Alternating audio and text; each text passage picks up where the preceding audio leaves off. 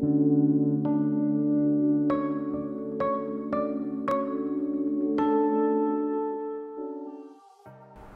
Bank on It is one of the new pieces that I've created.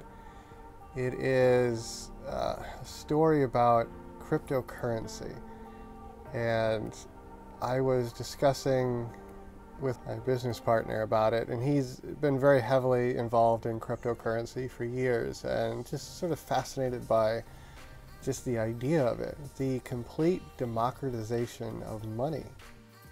Was introduced to Kevin by a mutual friend and learned about the way he approaches art and the mosaics, the textures, and all the narratives that he puts into his work. And from the get-go, I was super intrigued, super impressed. Kevin came up with an idea to create a mosaic, a Kevin version of Bitcoin.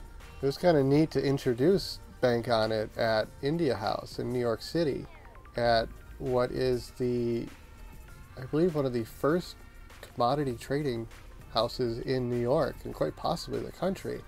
And it just felt very apropos to have all of this history just sort of stacked on top of each other, because the piece itself is created from coins from many ages. I mean, some of them go back a couple hundred years. It's his largest work.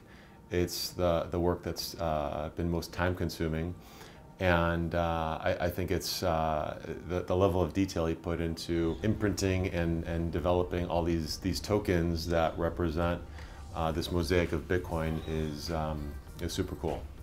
I first learned about Bitcoin in 2011, and a dear friend of mine in Asia said you should check this out. And I did what most people still do today, unfortunately, is I discounted it. I thought it was silly, magic, internet money. For the first time, we've got this medium of money that's digital, that's not centralized, and is a real invention in Bitcoin.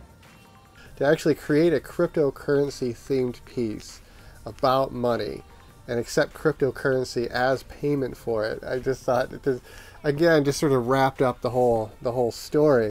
Kevin was a mechanic at this company, and it was quite interesting because he was a person who could do all sorts of things, not just work on aircraft, but very old historic equipment, machinery.